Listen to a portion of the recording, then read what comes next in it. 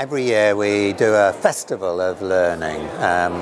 LOC stands for Learning Organisations Collaborative, and we bring all the organisations, not just across Cumbria, but across the north of England together. We're sponsored by our Academic Health Science Network, and today we're looking at human factors and safety. We've had a long tradition in North Cumbria at trying to learn from other industries, and that's what human factors in many respects has been about in terms of its history through into healthcare.